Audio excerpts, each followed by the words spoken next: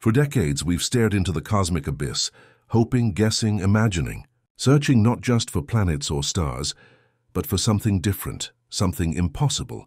We've sent our machines, Voyager, Hubble, and now the James Webb Space Telescope, to slice through the darkness of space and expose its deepest secrets. But what Webb just uncovered may not be a secret.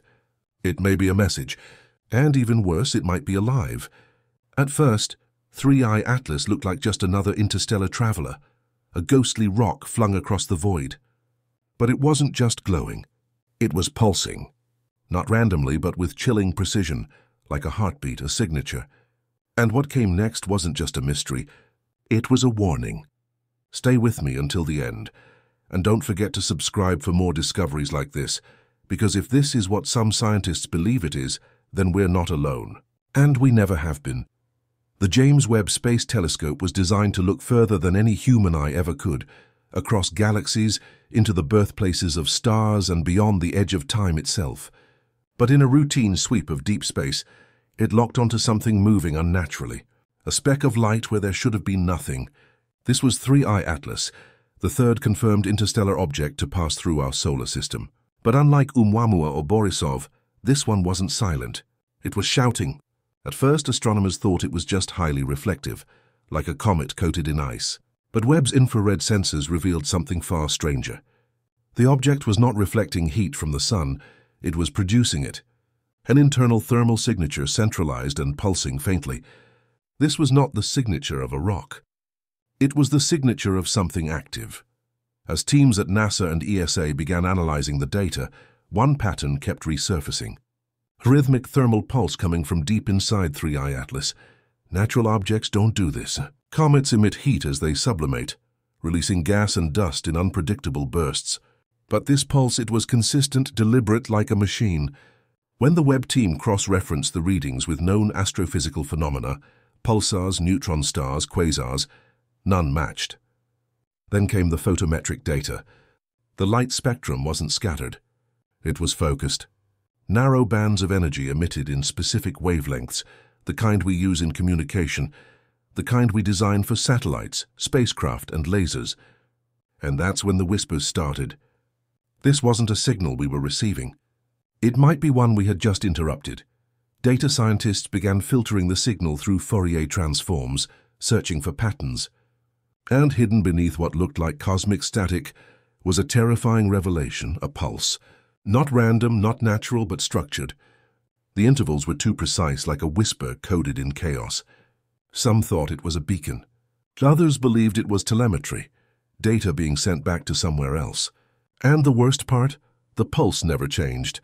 Since the first moment Webb recorded it, the signal had remained absolutely constant, not affected by radiation, movement, or time.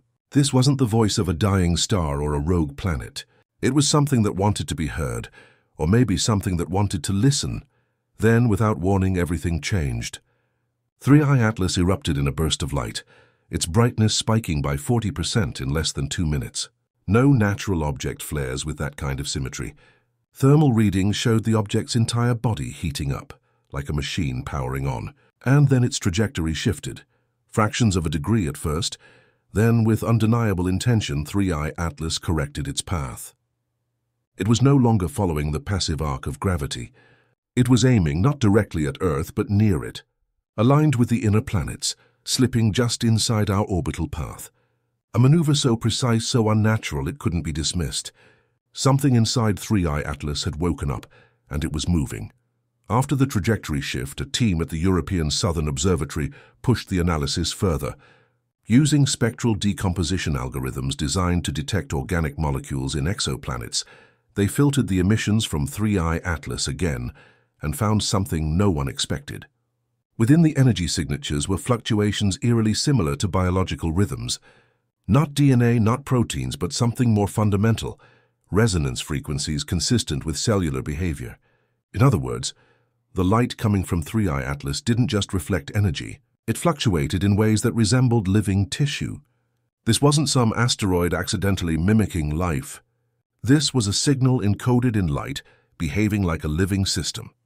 And the implications were beyond comprehension. If the object is partly biological, it would mean one of two things. Either it's alive or it's carrying something that is. Just when excitement turned to fear, another anomaly emerged. Power levels, if we can call them that, suddenly dropped. The thermal readings flattened. The emissions dimmed. The spectral pulses lost their intensity, but the object didn't slow down. It didn't drift. It kept moving with chilling precision, like a machine switching into stealth mode. Some scientists described it as a heartbeat pausing, holding its breath. Was it hiding from us? Was it reacting to our attention? One unsettling possibility began to circulate. What if we were not the first to observe it? What if this is its defensive state? What if every time a civilization gets close to understanding it, it shuts down? Whatever the case, the drop in energy didn't calm anyone. In fact, it terrified them more, because a silent, cold, invisible probe is far more dangerous than one that makes noise. Then something happened much closer to home. Monitors at the South Atlantic Anomaly, Earth's weakest magnetic region, began detecting ripples, not solar flares, not gamma bursts, but localized electromagnetic pulses timed with Atlas's trajectory adjustments. As the object passed through the outer heliosphere, our planet reacted. Subtle shifts in our magnetic envelope echoed the pulses coming from the interstellar object. Physicists scrambled to explain it. No comet or asteroid has ever triggered Earth's magnetosphere from this distance. No naturally occurring body should be capable of generating synced electromagnetic responses. The only logical conclusion: we are connected. Atlas's emissions are affecting our world and perhaps communicating with it. At this point, a group of independent researchers put forth a theory too outrageous for mainstream science, but too compelling to ignore. They proposed that 3I Atlas was not just a spacecraft, not just a living probe, but a consciously designed intelligence.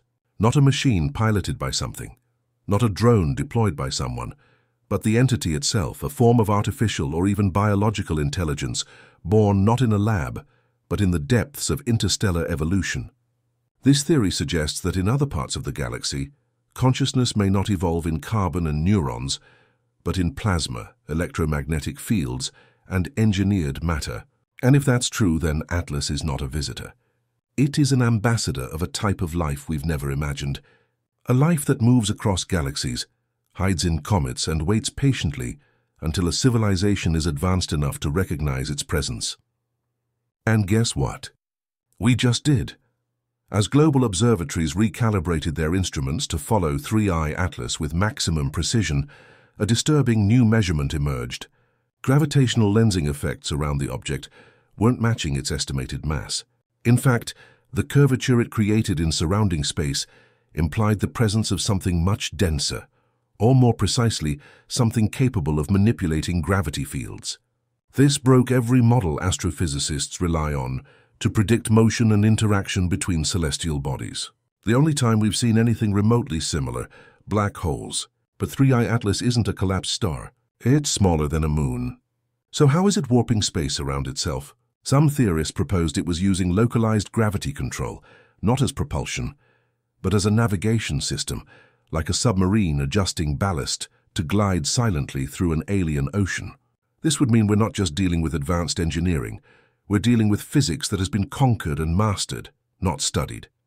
Then came what many now consider the most damning evidence of all. A small fragment trailing behind 3I Atlas broke off and began tumbling through space. At first, it was dismissed as standard comet debris, but when the Webb telescope locked onto it and analyzed its structure, the data froze the team in disbelief. This fragment wasn't irregular or organic. It was geometrically perfect. Smooth, flat surfaces, right angles, symmetry, the kind of structure that only intelligent fabrication can produce. And even more chilling, it emitted no detectable temperature, completely inert, no radiation, no heat. It absorbed light, but never returned a trace. It was almost as if it was watching but invisible to itself. And its composition? Unknown alloys with atomic signatures not found anywhere on Earth or in known meteorite samples. This wasn't space dust. This was a part of something engineered. Astronomers at the Monarch Observatory in Hawaii began tracking 3I Atlas's spin behavior. Like many elongated space bodies, it rotated, but not randomly. Instead, the rotational pattern revealed something bizarre. timed intervals that matched certain mathematical constants, pi the golden ratio, and even prime number sequences. It was as if the spin itself was a broadcast, a language of motion, a kind of cosmic Morse code waiting to be translated. Some now believe this rotation is intentional, that it's not spinning due to momentum, but performing an act, a ritual of recognition, as if it's repeating a message over and over. A message designed to be seen, not heard.